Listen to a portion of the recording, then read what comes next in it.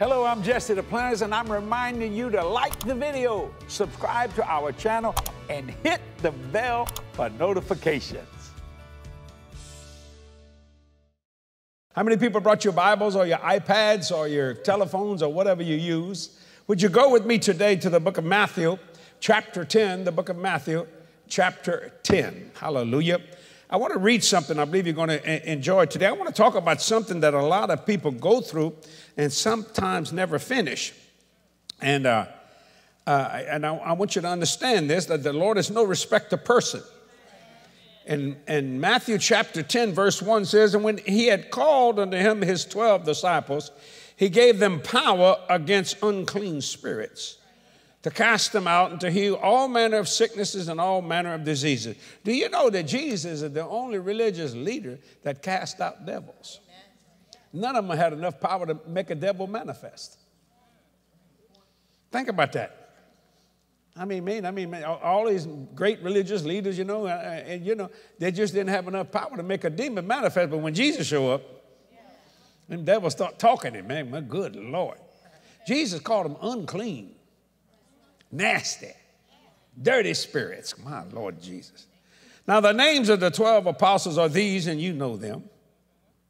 I want to get to verse 5.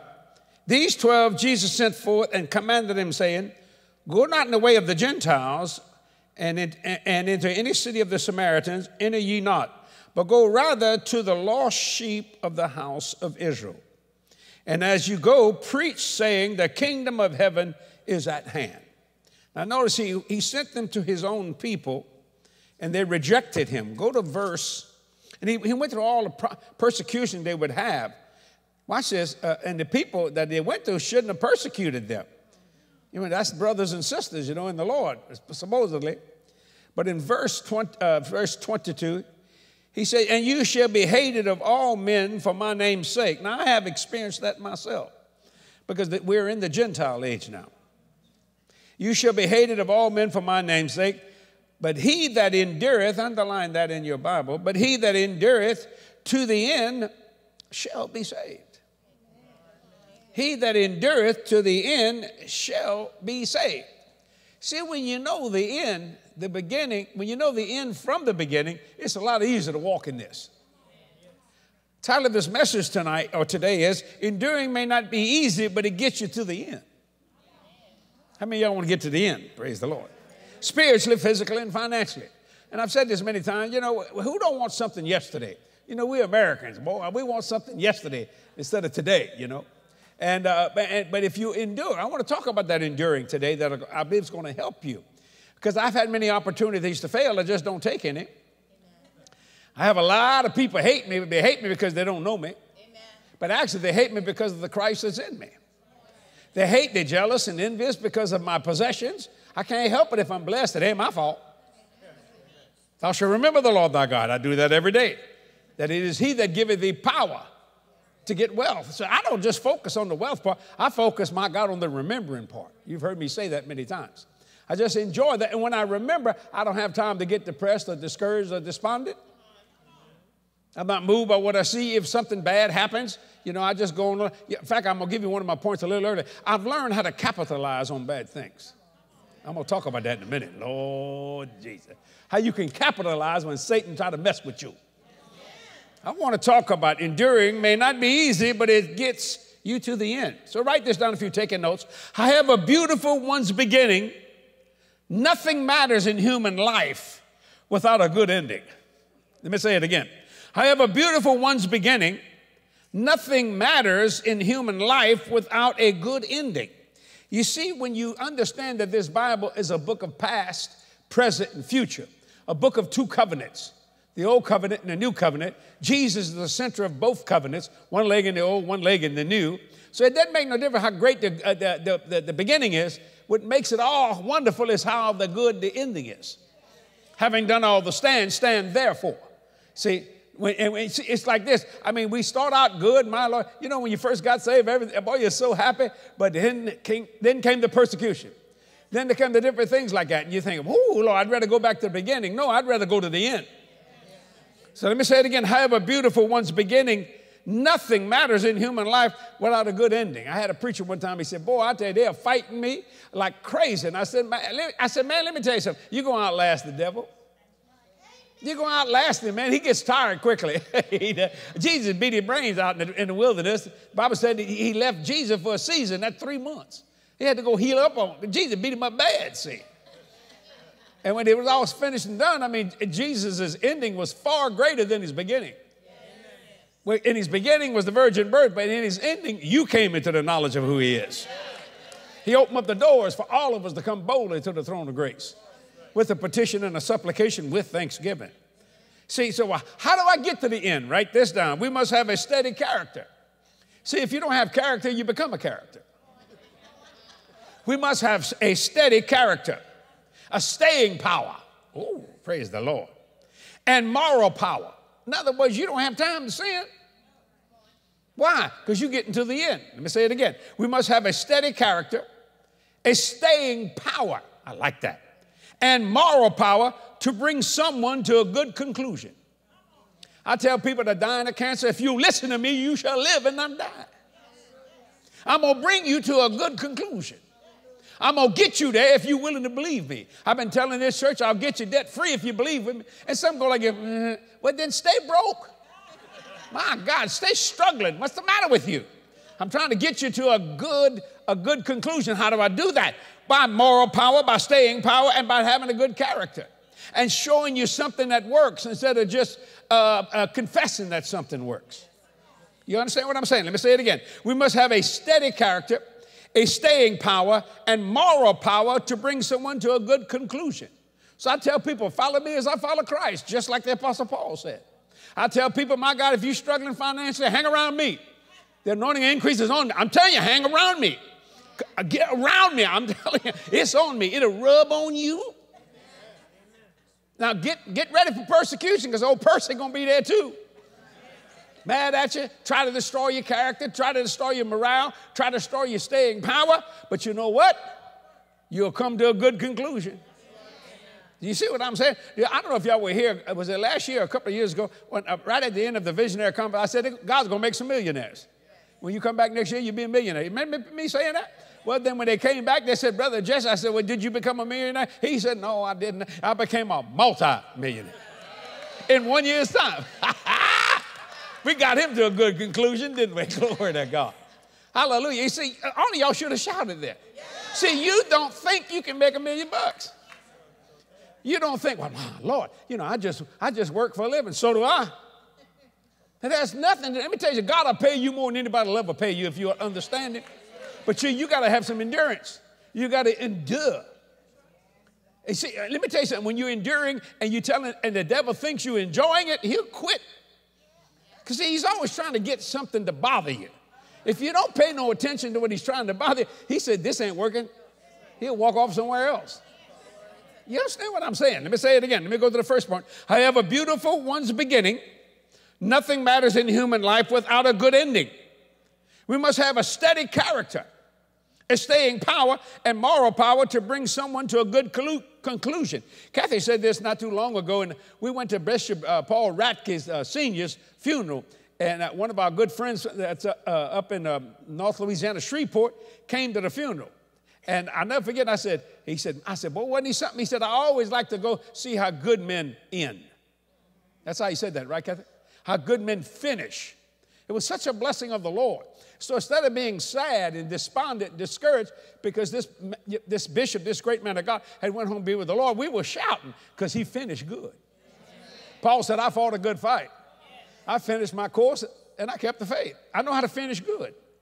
You see, the whole key to it is the finish line.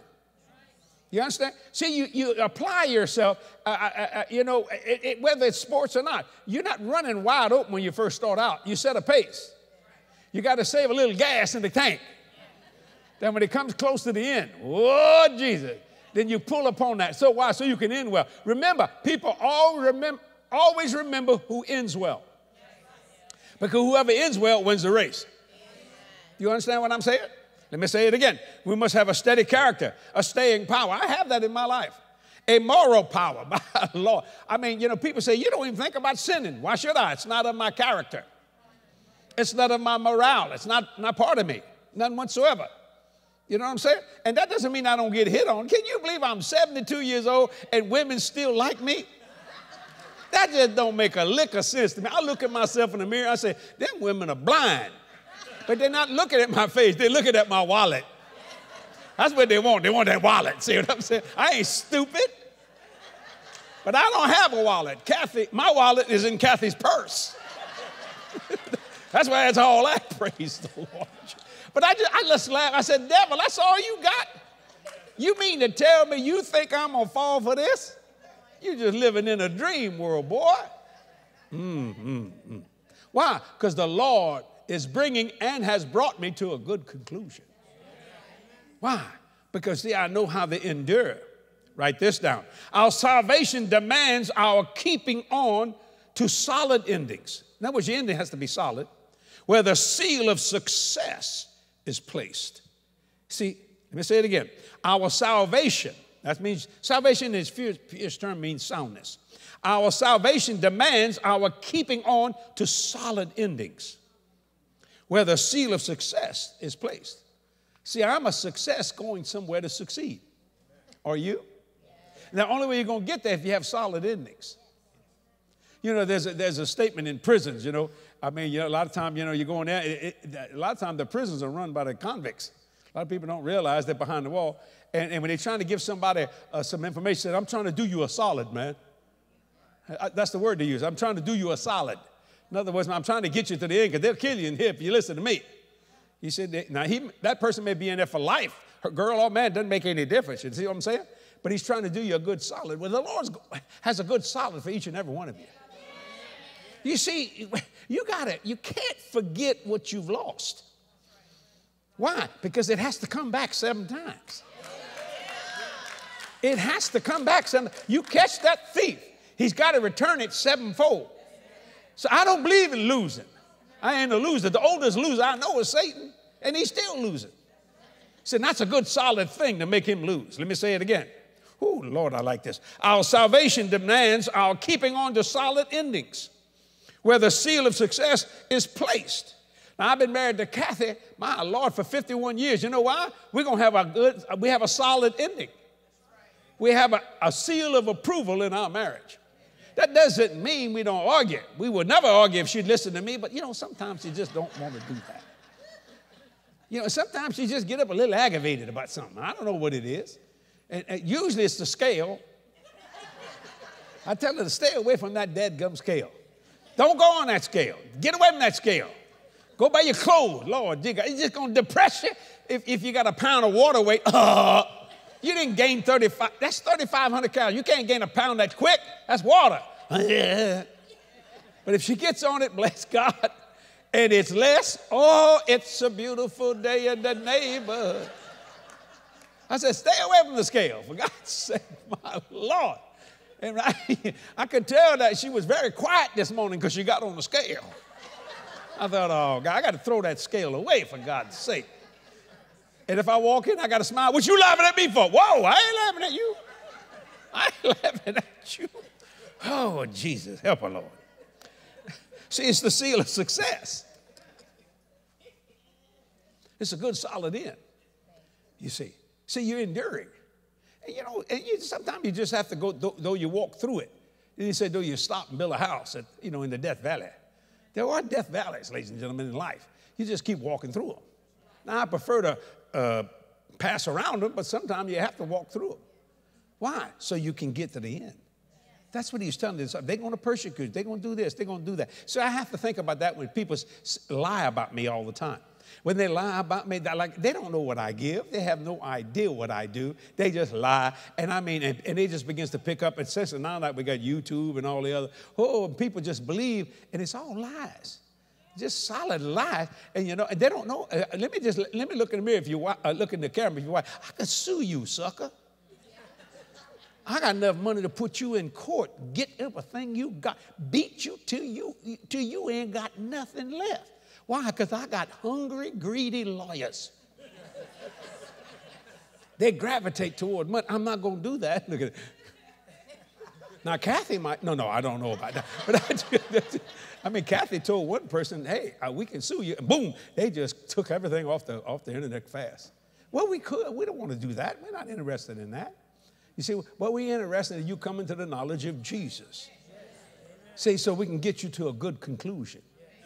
I tell people, he said, man, I'm an alcoholic. Well, okay, I can get you to a good conclusion. I can get you where you will hate booze. You will actually hate it. And when you look at it, it'll turn your stomach and make you sick. You think so? I don't think so. I know so. For I know in whom I have believed, and I'm persuaded that he's able to keep what I commit to him against that day. So when you understand that, see, that's getting you to what I call a solid ending. When I married Kathy, I made up my mind that this is it. This is going to last forever. Now, you know, I didn't think it'd be 51 years later, but we still act the same. And we're together, almost 24 hours a day, not all the time, but most of the time. You know, I'm flying back and forth all the time. So lately, she's been coming with me. I don't know why she's been coming. Why you been coming with me lately? I don't understand that. I mean, she says, I'm going with you. I said, oh, okay. I'm going with you. I said, oh, okay. I mean, I like her to come, you know, but I mean, that's a lot of work. She's the pastor of the church, plus she's the CEO of Duplantis Ministry, chief operating officer, all that kind of stuff. But my God, I just think she likes hanging around with me. I guess. I don't know what it is. Hallelujah. I try to talk to her in the plane. She says, I'm doing something. Okay, I ain't saying nothing in the plane. Hallelujah, baby. Then I just say, would you care for, you want a Diet Coke? You want Kathy likes a Diet Coke with potato chips. Now, how does that work? It's like a lady I knew. She said, I'm on a diet. So she was eating donuts and drinking skim milk. Some people just need intelligence. Our salvation demands our keeping on the solid endings where the seal of success is placed. Oh, yeah. See, remember this, that you are a success going somewhere to succeed. I've said this so many times, and I'll probably say it again tonight when I'm in Cloverdale, Indiana, and I really mean this, and I want you to understand this. The reason why you're struggling with finances, I've said this so many times, I want to say it 1 billion times, don't forget. The reason why you don't have enough money because you don't know what you want. You know what you need, and you believed it to the end of the month, then, by God, you got to start on day one again trying to get some need in. But when you have what you want, you don't even think about need. Need's not even a part of your mentality. See, now the Lord has become your shepherd. And a shepherd leads you to what? Green pastures, which means supply, prosperity, blessing. See? But you got to know what you want. And when you know what you want, my God, you'll never have to ever be concerned about a need anywhere. Now, write this down. It takes more than a good first chapter to make a worthy and good book. Some people, you ever picked up a book, and I'm going to read, and the first chapter was wonderful, and the rest of it was trash? You didn't finish it out? It takes more than a good first chapter to make a worthy and good book. You see, most people, you know, I find a lot of them, when they start out, they have a first good chapter, but they don't have a good book. I mean, how can preachers commit adultery? That don't make no sense to me. Well, I know Maria Hillman. I never forget someone told me that one time, this preacher said, well, everybody needs a spare tire. He called a woman a spare tire. Can you believe that? God, that don't make no sense to me. You see, Paul said, oh, foolish Galatians, who has bewitched you? See, they had a good chapter, but they didn't have a good book. He had to straighten them up and straighten them out. You see what I'm saying? You want people to read the whole book. You want to give them something in each chapter that'll take them to the next chapter. And they can design those chapters like part of their lives. Let me say it again. It takes more than a good first chapter to make a worthy and good book. So, and they say, and then they want people, well, you know, they still want people to trust them. Well, how can they trust you once they trusted you before and you broke it? Or you keep breaking it.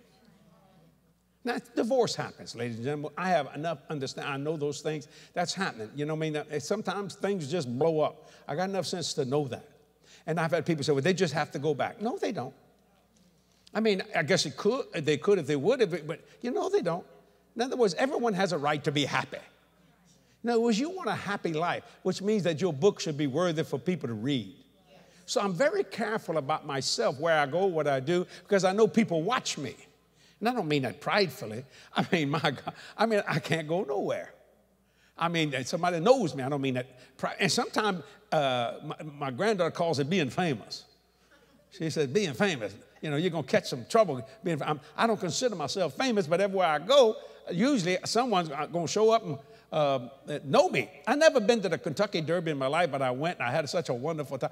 And I never forget, I walked in and people were hollering, "Hey, Brother Jesse!" But not one horse said anything to me.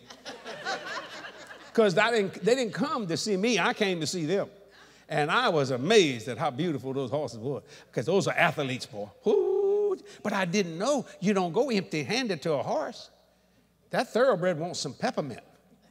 I walked up there to the little boy, and he looked at me, and he was looking for the peppermint. And I could tell he's a little irritated, like, I thought you believed in prosperity. He ain't got no peppermints. I didn't know.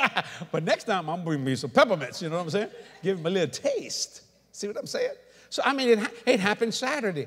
Me and Kathy decided to go to Baton Rouge. So what's the name of that restaurant you like?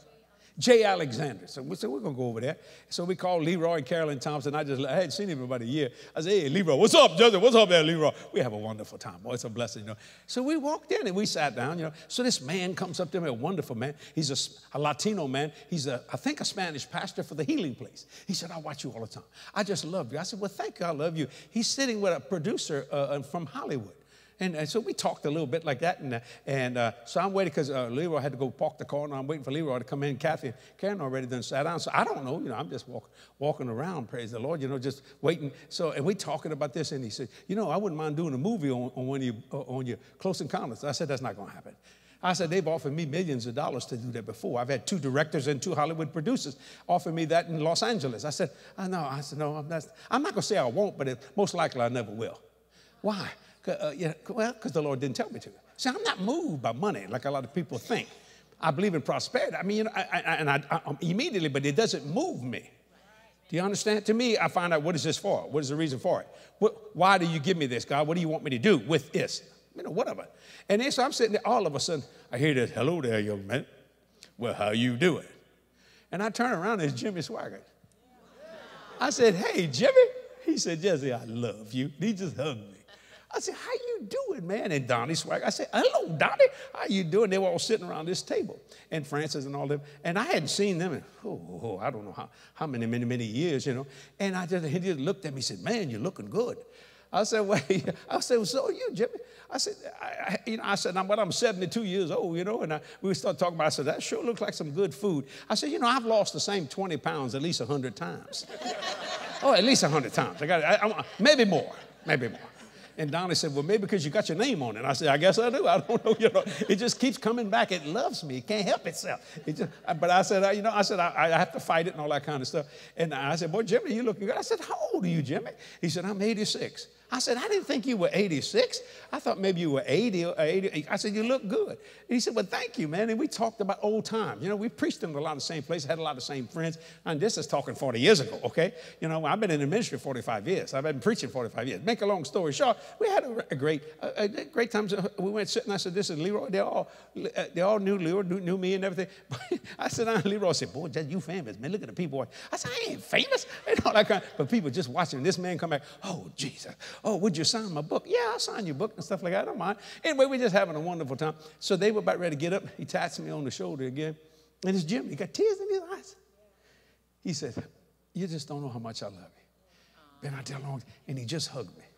I said, "Thank you, Jimmy. Thank you." You know. Then I realized we have been out there a long time. But the end is not yet. The end is not yet. Now, what are we going to do now? But it was such an honor. It was such a blessing. I mean, you know, I don't have time to be discouraged, despondent, even though sometimes I want to be. I'm just as human. I don't like it when people hate me and say bad things about me. But no matter, you will never offend me. You can give it your best shot. It ain't going to happen. I didn't say you couldn't hurt my feelings, but I won't let it turn to offense. You see what I'm saying? So I just walk in that, see? Which brings me to this point. Enduring to the end is not a burden of duty. but a gospel of liberty.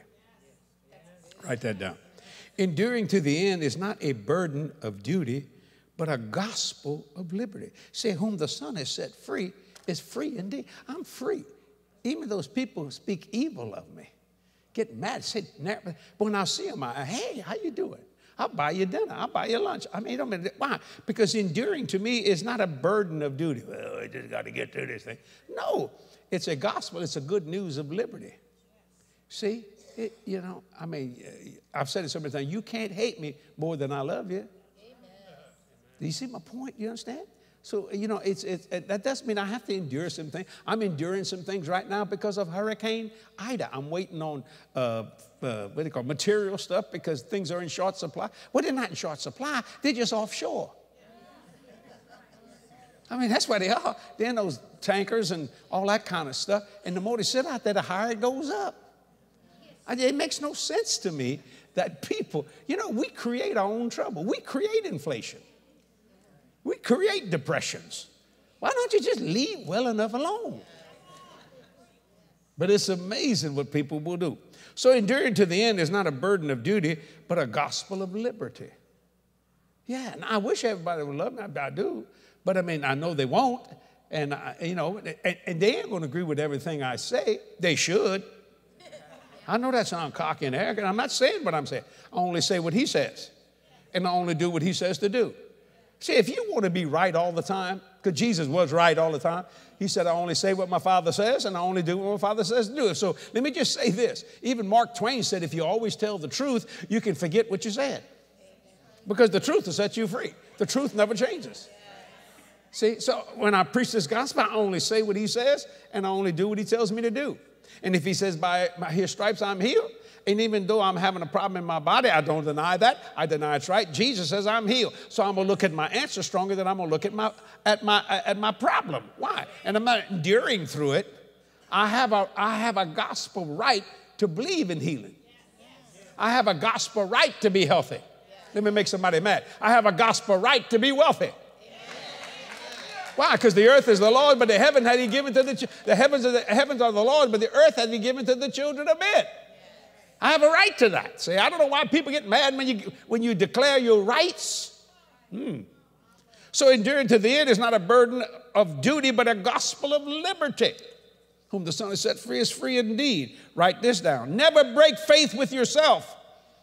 I want to talk about that for a minute. Never break faith with yourself. How do I do that? Keep your honor bright in your eyes. Never break faith with yourself. Keep your honor bright in your eyes. The Bible, God said, whoever honors me, I will honor you. This is not my notes, but you can write this down. Honor is a gift the person gives to himself. See, if you want to be honorable, that honor, if somebody ever honors you, it's because you gave the gift of honor to yourself. So keep your honor bright in your eyes and never break faith with yourself. What I'm saying is believe in yourself. So, people's always telling you what you can't do. Why don't you tell yourself what you can do? I tell children, I tell people there ain't nothing you can do. I tell little kids, you can be the president of the United States. I don't care if she's a little girl or a little boy. It don't make no difference. You never break faith with yourself. Now, people think that's cockiness and arrogance. No, that's confidence and assurance. I'm very confident in myself. I'm very assured of myself. Now, that's making somebody mad right now when I say that. Who do you think you are? What I just said. I'm not hiding it. Well, because I refuse to break faith with myself. I refuse to break faith with Kathy. So I keep honor. The reason why I had to tell that guy, the reason why I'm not looking at adultery and all that kind of stuff, because I honor her. And I honor myself.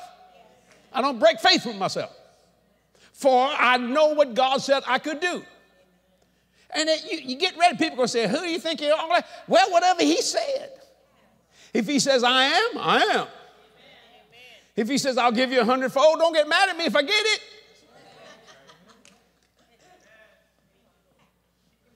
Just because I got a generator, why are you mad at me for?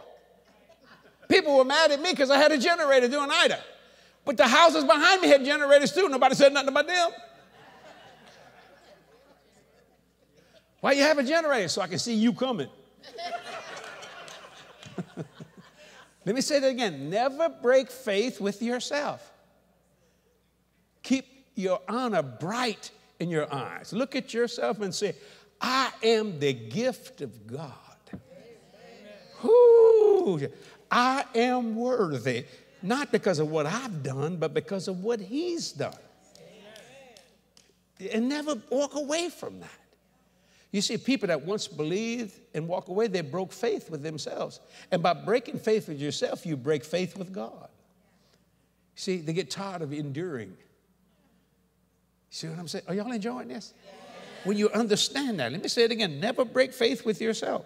Keep your honor bright in your eyes. Which brings me to the next point. No person needs to be a failure. See, I'll finish reading that point in a minute. No person needs to be a failure. You ever notice a testimony service is a bunch of failure? You ever notice that? Anybody got a good testimony? Oh, brother, I'll tell you what, the devil been beating my brains out all week. Sit your ugly self down. You declaring your failure. You declaring he won. And now let me get this whole point. No person needs to be a failure. All they have to do, and this is where I want to talk about this, all they have to do is capitalize on the trouble. Capitalize on the trouble. Satan sends you trouble. You don't have to be a failure. If you accept that you are, capitalize on that trouble. When you look at that trouble. Okay, let me give you a prime example, because stories always helps people to understand what I'm talking about. Capitalizing on that trouble. When I got hit by ABC, CBS, NBC, Fox, Inside Edition, Good Morning America, I was the #1 story in the world. I was on the front page of the news in Kazakhstan. I don't even know where that's at. Because they said I had 4 jets. Remember all that a few years ago? Oh, I had people call me. You can ask, but Jess, you want to come here and rest and hide? Hide? Hide? You living in a dream world? No. Now, if I had done something wrong, I wouldn't have hide. I would have just admitted it. No, I said, I ain't going nowhere. And the first thing I thought was, how do I capitalize on this? I'm going to use this bad publicity and turn it into good publicity. So I started thinking, and I didn't break faith with myself. And I was looking at my seal of success on there. I said, come on, Inside Edition, because you're going to go outside after a while. And I began to think. And I capitalized on it. Not only did I get my plane, I got the money too. Amen. I doubled by capitalizing on the trouble. Amen. Amen. That's good. Just think a little bit. You know, I began to capitalize. Okay, you got problems with the insurance company. Yeah. How do I capitalize on this? How do I make money in the midst of tragedy? How do I get Satan's money? You don't even know I got it. Let me say it again. No person needs to be a failure. All they have to do is capitalize on the trouble. That's what Jesus did all the time. Boy, they come at him with this, he would capitalize on it. And more people began to follow him. More people were healed. More people were touched. Capitalize on that. Yeah. Let me show you how when trouble can happen. You're sitting on something called pews. Okay, when I built this edifice, they call it a campus. David Saltstrand called it a campus. I just called it the church. I got to thinking, you know, he's right, I'm wrong. David was right, I was wrong. It is a campus, I guess, if you think, and all that kind of stuff. So watch this. I ordered these pews, okay? And this is a lot of money here. Pews cost a lot of money. You know, there's a lot of big butts on them. You know what I'm saying? They got to be strong. Don't get mad now. I didn't say your butt was big. I'm just saying, hey, I didn't say nothing. Lord, look at me. No, whoa. Don't challenge me here. In other words, they got to be strong. So I ordered them. All right. I had them all, man. I was ready. And I was paying a high price. Woo, big money. But you got to do what you got to do.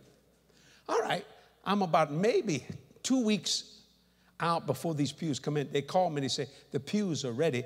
Do you want to take them now? And I got to think, well, we're not finished here yet with the floor. And I was about ready. And I got another phone call from Bishop T.D. Jakes. I said, excuse me, let me call you back. And so I got on. I said, hey, Bishop. He said, hey, Jesse, how you doing? I said, I'm doing good. Bishop, what can I do for you? He said, Jesse, I got a problem. I said, you got a problem? What's your problem? He said, man, he said, we have been going 90-0 to open up this new church. Now, this is many years ago, the one that he built. He said, and my pews won't be ready because your pew order is ahead of mine. I said, okay. I said, what can I do for you? He said, would you mind delaying your pews and let them work on mine? Now, he didn't know. They had just called me and had finished, but they had to have a place. Where could I put them? Well, I can't put them in the midst of all kind of dust and everything, you know. And I said, would you like me to do it? I said, would you do it? He said, oh, Jesse, I love you for life. I said, well, you love me for life anyway. You know. And then we just laughed and everything. That man's a preaching machine. I like, you know, Thomas Dexter Jakes. That's his name, you know. And his son loves me, Thomas Dexter Jr. He was when he was little. I said, sure. He said, well, they ain't going to believe me. Would you call back the people and tell them, put my order ahead of yours? He said, Jesse, I'm struggling, man. And he said, and I want to tell you, said the night that they dedicated the building, there was like 10 pews left to be put up in the balcony. And they were banging on that. And when the doors opened up, the last screw went down. And you know, and so they was able to do it. Now, watch this. So I called the people, and I said, now, listen. Bishop T.D. Jakes he's got a deadline. Yes, we know that. And you mean to tell me you would put his order ahead? I said, well, for a price. Not to Bishop Jakes. I said, think about that. You got two preachers that are known all over the world. I can tell them how good you are. Or I'll let you fill in the blank. And he cut the price of my pews 50%. Capitalizing on trouble. Let me say it again. First, I love that other point. Never break faith with yourself. Let me say this point here. No person needs to be a failure. All they have to do is capitalize on the trouble. So when Kathy gets mad at me, I capitalize on the trouble. And vice versa. And, you know, that's called marriage. It's going to happen. You know what I'm trying? Hey, whatever. You know, I mean, you're married to a woman 24/7. It's amazing. You learn so much things about each other. The other night, I thought I was in a swimming event. We're laying in the bed. I woke up, and there was Kathy, both legs up like this. And one leg going like this. And the other leg going like this. And I thought, my God, you know, it's like those girls that swim in the thing. And I said, what you doing? I stretching my leg. Straight up.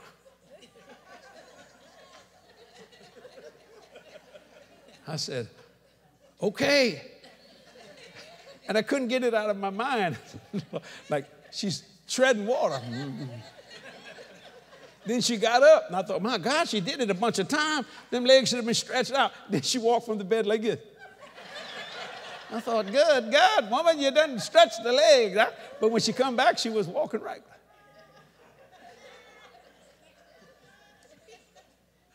Never seen that before in my life.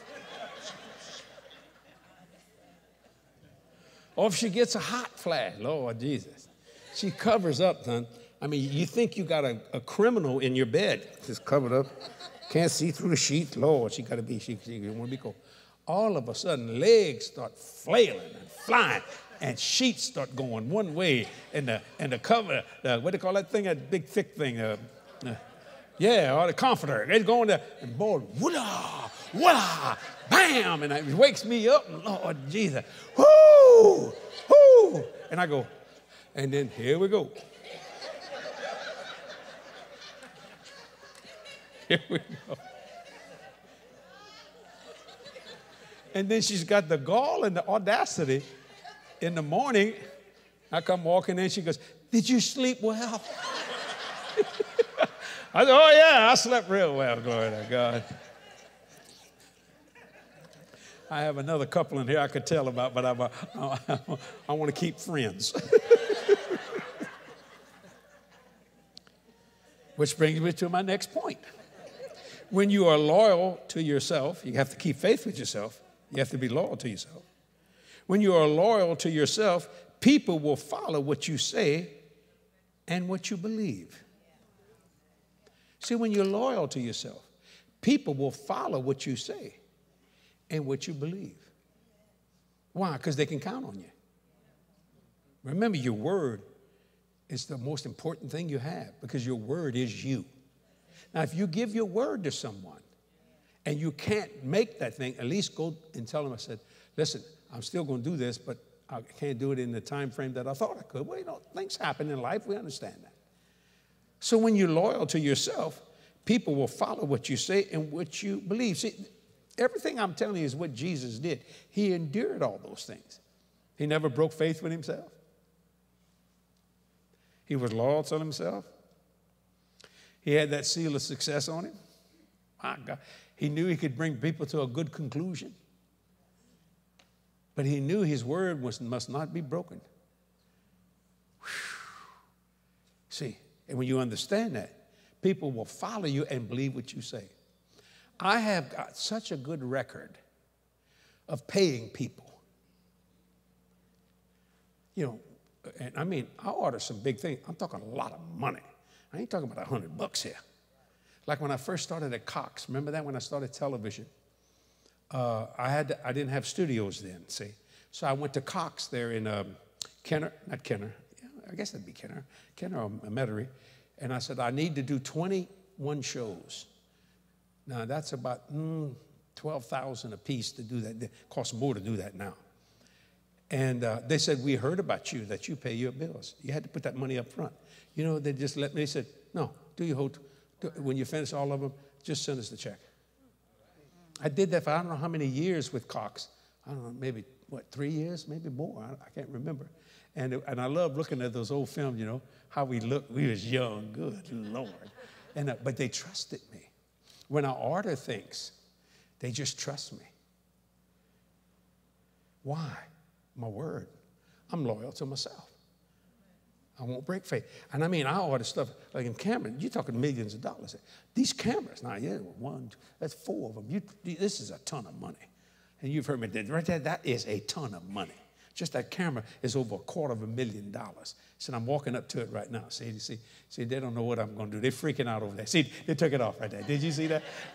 See, but I mean, just this lens, this thing right here, this is like almost $150,000, $200,000. Just this piece. This here is $250,000. This here is $40,000. This thing right there. Now, this guy is priceless. You've heard me do that before. Okay, that's Stevie. Now watch, see. And I mean, they can pull me in clothes and they can pull me out. Now, watch it. This came from Japan. And they came. And they don't do this. So how many you want? 4. I think 4 or 5. 4 or 5 of them. How many we got? 1, 2. We got them all over the place. Make a long story short. They shipped it all. Without $1 down. Nothing. They don't do that for churches. Because a lot of churches say, well, you know, we'll pay you when we can. They lie. And they took me to Ruth Chris Steakhouse to eat. Pay it when you want. That's a lot of money. And I thought, and they said, pay it like you want the rubber Duplantis. The Japanese. So we eating at Ruth Chris. There in Veterans, had that Ruth Chris Steakhouse right there. And I said, why did y'all do that?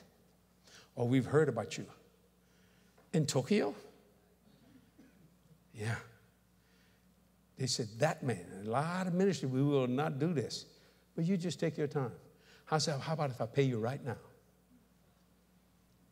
They went, what? And I told them, I said, we'll cut the check. Come to my office tomorrow.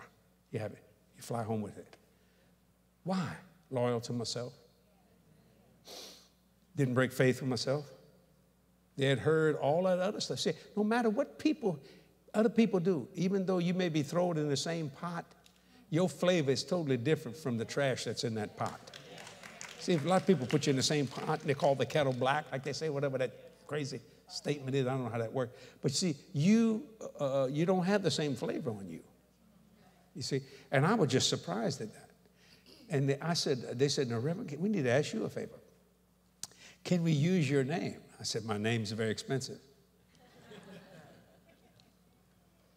Well, we'd like to put you on not all of them, I guess a bunch of buses in Tokyo. What do you mean, put me on? Well, they're all video screened. So if you go to Tokyo, you'll not be driving, all of a sudden, I'll pass you by. Speaking in the Japanese. All that's done is help me. Why? Because I said I would do what I said from the very beginning. Well, you know, television people talk to television people. They didn't tell me this, but it wouldn't surprise me that Cox stood up for me. You know, it's television stations, you know. Doctors talk to doctors, lawyers talk to lawyers, preachers talk to preachers. Well, these businesses talk to each other, even though they might be competitors. You see what I'm saying? Whew. So when you're loyal to yourself, people will follow what you say and what you believe. Write this down. A New Testament Christian, and let me see how to say this. I can't even read my own writing here. Going on to the finish, has set his devotion on God. Okay, a New Testament Christian carrying on to the finish has set his devotion on God, from which he's willing to live or die. He said, I made up my mind. I'll live this gospel and I'll die this gospel. Let me say it again. A New Testament Christian, somebody out there carrying on to the finish, in other words, you running to the finish, has set his devotion, his or her devotion, on God, for which he's willing to live or die. See, when you believe in something, you're willing to give your life for it. And whatever it takes. Now, you may not know that till that test comes. But Paul said, I fought a good fight. I finished my course. I kept the faith. Peter said, listen, I don't care what you do. Hang me upside down. Crucify me upside down. I ain't quitting. I'm not giving up. I don't care. My last word, to God be the glory. Missionaries that have given their lives in the centuries past refused. I mean, my God, when the Bolshevik revolution took over, I mean, and that was atheists, they said, you have to deny God or we will kill you. Well, shoot us, because we will not. And they died. They had what they call the martyr's crown, which is the greatest crown you can ever get in heaven. You ought to do a study on the crowns. Amazing. I mean, it's just amazing. See, you are willing to live or die. It doesn't make no difference what it takes. Because, see, you're going to the finish. When I went to the Kentucky Derby, I learned so many different things. I often wondered and didn't know, because I'm not a horse person. You know, I don't know much about horses. But I've always loved horses, you know, and stuff like that. But anyway, when them horses are running, and they're getting close to that post or the finish line, you can see it in their face. Their nostrils are flared. Now, the ones that are behind are getting hit in the face, mud and everything. They're going. Hey, see, the devil didn't want you to hear that. They don't care. Well, watch it. As soon as they pass that post, you notice that jockey stands up. And he does this. And I thought, why? Why don't he just pull back? Why did they run almost a half a mile, all the way almost? I mean, they crossed the... Because, and that's what they told me, that horse is that close to dying. A heart attack. Running with everything he or she's got. So what they do when they cross, they hold and they slowly let that heart rate come down a little bit. Then I noticed some of them, they'll, as soon as that jockey, the ones that didn't win, they'll throw water on that horse, trying to cool that horse down. Now the one that wins has got to take the hit, man. And they let him run a little bit, and he or she, they come back like that, and they got to go to the, winner's circle and all that kind of stuff. You see them just sweating, boy. Now, I thought, boy, pour water on the horse, but they can't. They got to put all the roses on it. They got to do all that kind of stuff. That horse is thinking, man, look, I don't want a picture right now. Let's get me to the barn here. So Jesus, man, my God. But they that close to death.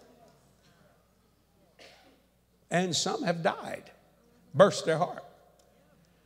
Well, because they made up their mind. They're going to do everything they can to win because the guy that's driving them or riding them is telling them to win.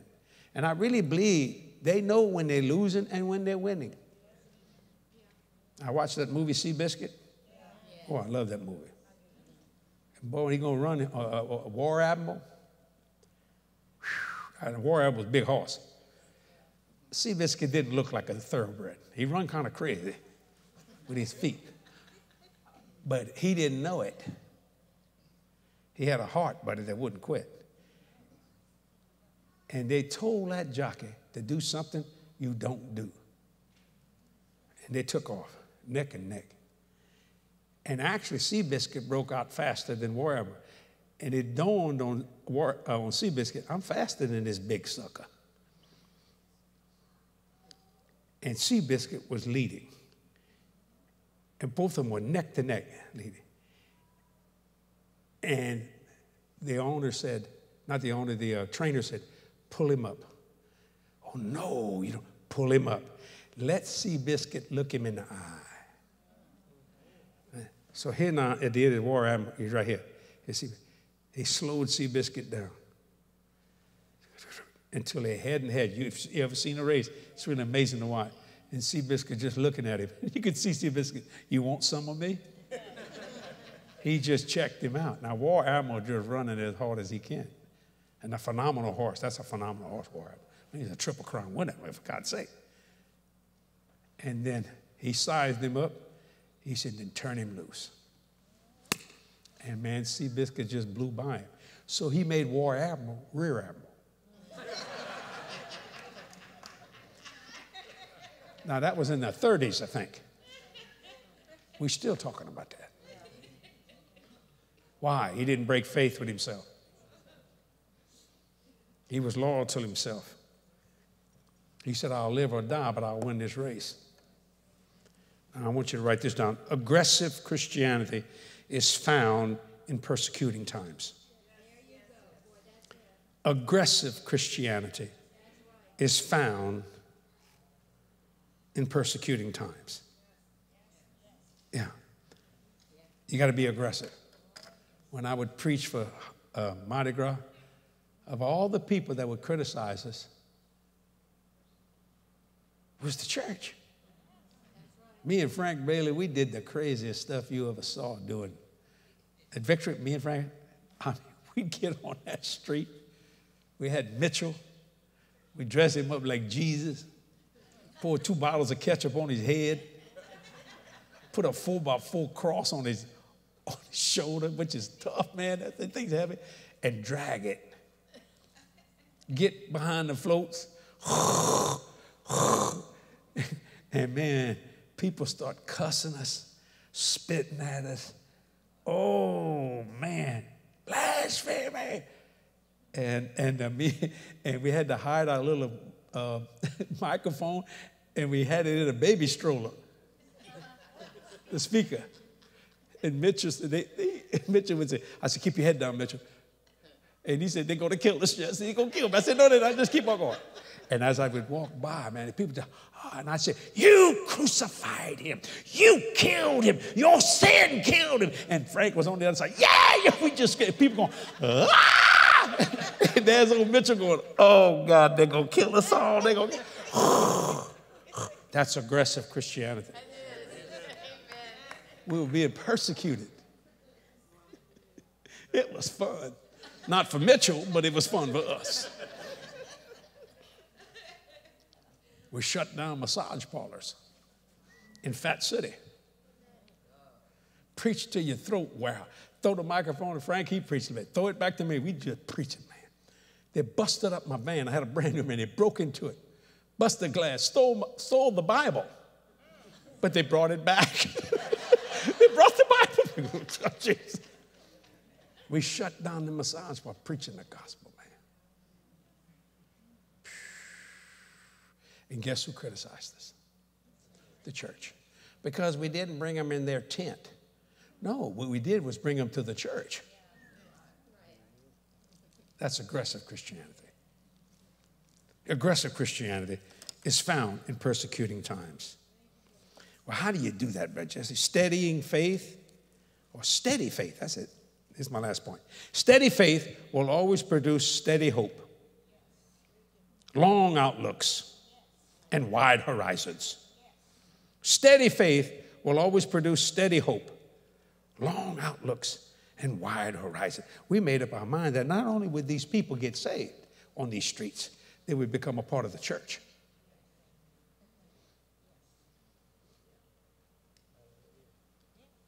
And they did. You can't get somebody saved on the streets in Mardi Gras, walking up to them, man, go, hello, would you like to meet Jesus Christ as the Lord of your life? They're going to spit in your face. You got to get radical just like they do. And get ready, you might get hit. Who knows what's going to happen? But you just keep going. See, that's aggressive Christianity. It develops in persecuting times. I'll tell you one more story and I'll close. Some of you have heard me say it's one of the best stories ever happened to me. Frank Bailey and me, he said, Jesse, there's a girl, she's demon-possessed, and she's at Charity Hospital in the crazy ward. In the crazy ward. I didn't know they had a crazy ward. Yeah, it's insane up there. So we went, me and Frank, man. We just, okay, let's go pray for her. Her name was Kathy, not my Kathy. Her name was Kathy. I have to say it again. I love this story. So we come walking in there, and there was a Methodist chaplain. He said, you can't go on that third floor. You gotta have a ticket. Why we gotta have a ticket? Well, because we don't know who's crazy and who's not crazy. So they gave us a ticket. Each had a ticket. Looked like a little ticket that you go into the movie. You know, it's about this big. He said, don't lose this now. I said, okay. So we walk in. So me and Frank, we go in there. Oh, Lord. And there's people actually tied with their hands to their waists.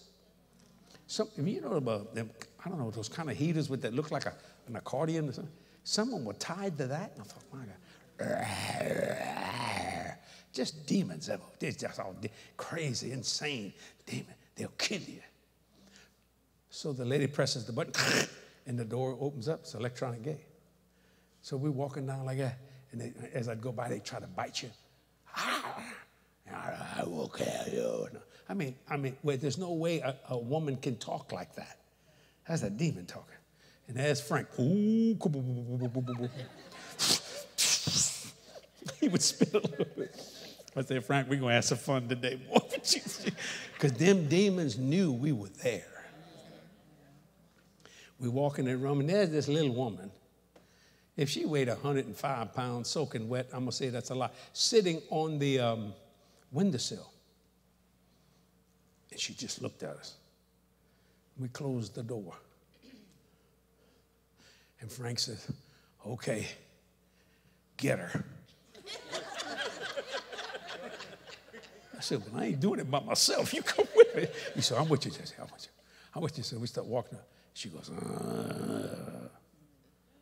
I said, you think you scared us? Now, I didn't look at Frank. Frank was kind of 3 steps behind me, you know. I said, you think you scared us?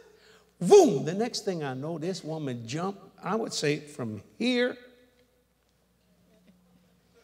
right here on my chest, off that crazy step. Boom, in the air. Boom, hit me. We're on the floor, rolling. She got her hand on it. And I said, I bind you in Jesus' name. I come again. I mean, I'm just spitting, screaming. In the name, we're rolling on the floor, and that's Frank going, in the name of Jesus. In the name of Jesus. I'm rolling. She's just screaming. Her hair's in my face. I mean, I'm screaming as loud as she is. In the name of Jesus, man, the chaplain comes in. Oh, my God. Get security. Get the white guys with the white coats. We just rolling on the floor, man. I mean, I'm casting that devil out. I mean, I'm just enjoying myself. And that's Frank. In the name, yes, in the name of Jesus. Yeah, he's just screaming like that. And that guy walks in. He said, can you fix this, or do I have to shoot her? I said, you ain't got to shoot her. I mean, and I know. I said, that's it, man. And when I did, now this sounds nuts. I'm on top of her now, like this. In the name of Jesus, come out. And she go, oh, and all strength, bam. She just, I said, devil gone. Wait, you don't need to pray. Oh, yeah, everybody. And she went, oh. And I'll never forget what she said. I wanted to say something, but I was so far down. I couldn't, well, a demon was controlling us. I couldn't talk. Help me. I was screaming, help, but I couldn't get there. She had tried to commit suicide 2 or 3 times. I set her free. I didn't set her free. The Lord set her free. So me and Frank said, Philip, let's get her filled with the Holy Ghost. I said, so when we prayed her through to the Holy Ghost, I mean, just that quick. You know. Had tears in her eyes. She sat back up. She don't even remember attacking me because she was totally controlled by that demon. Well, during the process of rolling on the floor, I lost my ticket. But I didn't know I lost my ticket. Her name was Kathy. I said, Kathy, we want you to come to Victory. You know where it's at? I'll find it.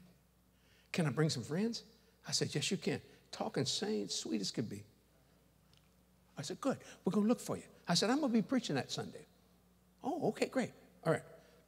We come walking up and knocked on the glass door. Frank shows his ticket.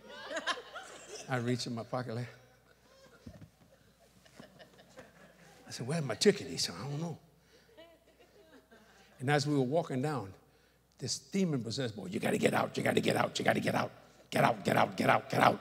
Now, leave this place, leave this place. Talking just like that. Walk like that. Get out. Man, that devil wants us off that thing. When the lady presses the button to let Frank out, the door don't work. The electricity don't work. Something happened. She goes, I'm sorry. I said, Frank, we're going to be here a while. Oh, no, we need to get out of here. Jesse. I said, I know. He said, you're going to be here a while because you ain't got a ticket. I said, I'm following you, son. She said, I can't. And he said, you want out, you want out. The devil coming, that guy, demon, but you want out, you want out, you want out. I said, yeah, we want out. Okay, get out the way, get out the way. Talking just like that. And he sticks his finger like this. And now there's the socket, brother. Oh, no. He sticks his finger in that socket. I mean, he put it in there that day. I saw the fire fly from the socket, you know, the electricity.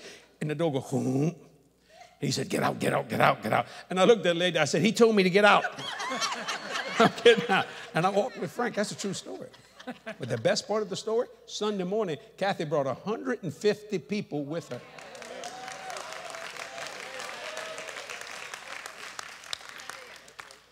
Now you think we great men of faith? No, what we were loyal to ourselves. We didn't break faith with ourselves. Now, when I'm flipping all over the floor, I'm thinking, God, I'm not fighting this girl. I'm stronger than this girl, but that spirit is stronger than me. I mean, I'm doing everything I can. I mean, she's trying to bite me, and I'm in my face, and but I held off. They just flipping on the floor, and I've done that several times in my ministry. And I remember asking God, why have we got these demons all the time? He said, the devil knows when you come in. And that's when he told me, he said, if you notice, Jesus was the only religious leader that cast out devils because he had the power to do so. And then he told me, I give you power over all demons and devils and unclean spirit. That spirit was an unclean spirit. It was enduring it. Now, did I have fun? No, I don't want to do that.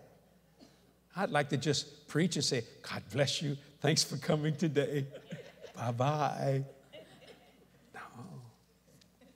Sometimes you got to do what you got to do. What kept you, brother? Just a steady faith will always produce steady hope, long outlooks, and wide horizons. I seen that girl 30 years later. I said, Kathy, hey, Brother Jess, how you doing? She said, still going to church, still loving the Lord. I said, that's great. He that endureth to the end shall be saved. Did you enjoy it this morning? This media is copyrighted by Jesse Duplantis Ministries for the private use of our audience. Any other use of this media or of any pictures or accounts without Jesse Duplantis Ministries' consent is strictly prohibited.